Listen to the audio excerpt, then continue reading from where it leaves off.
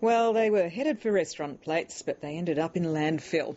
14 tonnes of salmon, worth $250,000, became roadkill when the truck taking them for processing hit a power pole.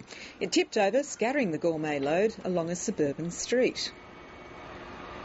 There were literally hundreds of these rather large, healthy fish scattered everywhere and also in the nearby car yard. Very unusual. A hungry bobcat and 40 workers took 10 hours to clean up the catch.